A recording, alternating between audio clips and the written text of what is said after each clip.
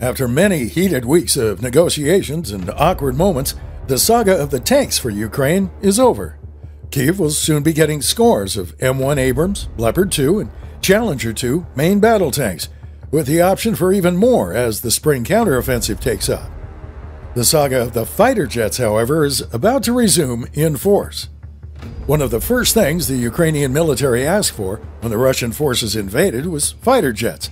Now Kyiv is asking for Western fighter jets, such as the F-16 Fighting Falcon, Dassault Mirage 2000, and F3R Rafale. Germany said that it wouldn't be giving any of its Eurofighter Typhoon fighter jets, and it's not alone. Asked about whether the U.S. is willing to provide F-16 fighter jets to Ukraine, U.S. President Joe Biden said no. However, Biden didn't say that the U.S. would stand in the way of any NATO member or partner that's willing to send American-made fighter jets to Kyiv. The Department of Defense, moreover, seems to be pushing back against the White House. However, in a joint press conference with his Australian counterpart, French President Emmanuel Macron said, on principle, no security aid is out of the picture for Ukraine, thus adding fuel to recent reports that the West intends to provide fighter jets to Kyiv.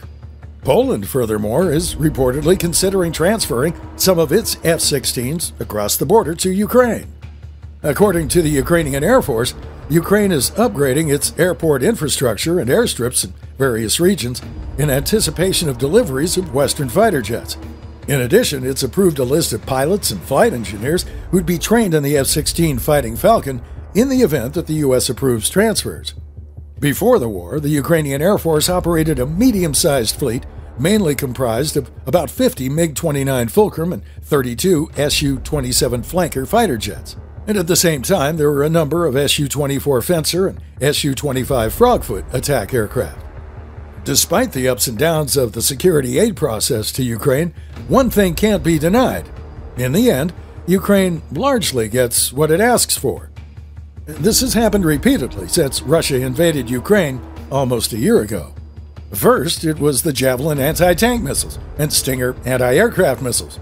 Then it was howitzers and self-propelled guns. Then it was the HIMARS and the multiple launch rocket system. After that, it was air defense systems. And more recently, it was main battle tanks. Looking back, most of these weapon systems were a big no-no when the Ukrainians first asked for them, but ended up being crucial on the ground once they were delivered, especially in the case of the HIMARS and MLRS, which have been game-changing and responsible to a large degree for the Ukrainian successes. Ukraine might get fighter jets in the end, but it looks like the usual start-and-stop process that characterizes security aid to the embattled nation won't make that happen quickly and efficiently.